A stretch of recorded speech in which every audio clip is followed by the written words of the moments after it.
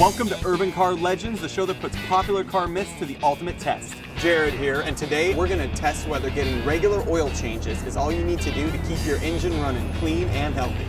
I'm here with Robert, a mechanic in LA. Okay, so Robert, I care about my car, but all I do is change the oil a few times every year.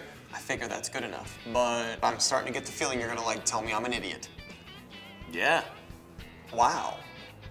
Harsh. It's not your fault, you just don't know the facts. What you don't realize is that without proper care, your engine's oil passages can have some serious sludge buildup, and that's bad. Wait a second. So you're saying that driving a car without Castrol is like running a marathon, but instead of drinking water, you're chugging milkshakes? Well, not exactly. Let's test it out.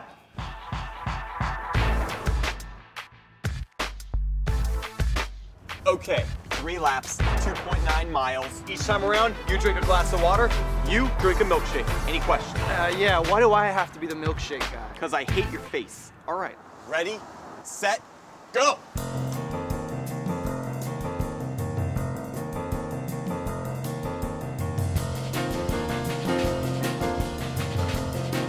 Okay, so Travis is drinking water. That's giving your body the right stuff. It's like filling your car with Castrol.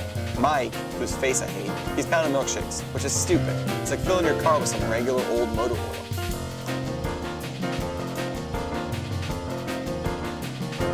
You can see Mike is just dying out there. Too many milkshakes are really hurting his performance.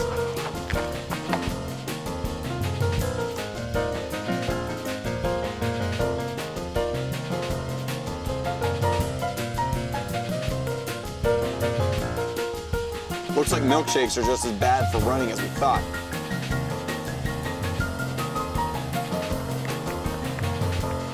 Oh, yeah.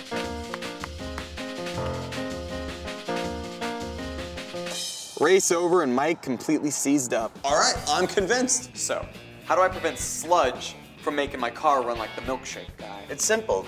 Just change your oil every 3,000 miles and, try to find an oil that's good on sludge like Castrol GTX. Done.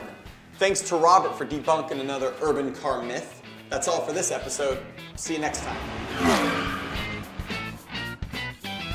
Hey dude, don't get sick on my tools.